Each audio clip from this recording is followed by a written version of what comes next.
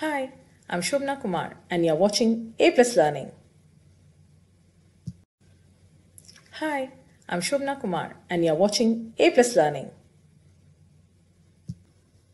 Yes, kids. Now let us see the next question. What is the current if 12 ohm and 4 ohm resistors are connected in parallel and 12 volt potential difference is applied? Now in this question, we are talking about a parallel connection.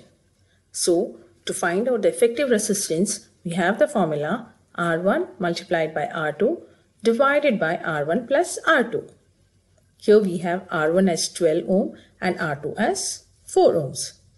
So, while substituting it, we get it as 12 multiplied by 4 divided by 12 plus 4.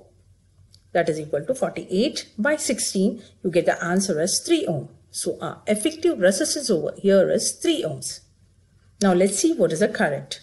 Current I, we have the formula V divided by R. And V, the value given is 12 volt and R is 3 ohms. Now 12 divided by 3, we have 4 amperes. Now let's see what is amperage. Amperage is the ratio of the power of an equipment to the voltage applied. Let's see the numerical problem related to amperage.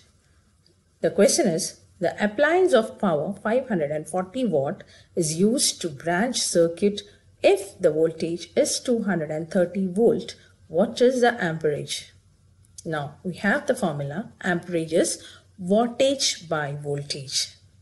That is I is equal to W by V. W, we have it as 540 and V, it is 230. So 540 divided by 230, we get the answer as 2.34 amperes. Dear children, here we have a super easy question.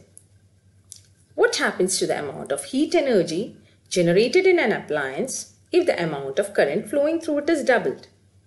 Now, according to Joule's law, we have H is equal to I square RT. Now, instead of I, we have to take it as 2I. So, therefore, H dash becomes 2I the whole square RT. That means, instead of I, now we have to substitute it as 2I. And now, when we do the calculation, we have H dash is equal to 4I square RT. And we have already seen in the first step that I square RT is equal to H. So H dash becomes 4H. That is, by doubling the amount of current flowing, heat generated becomes 4 times.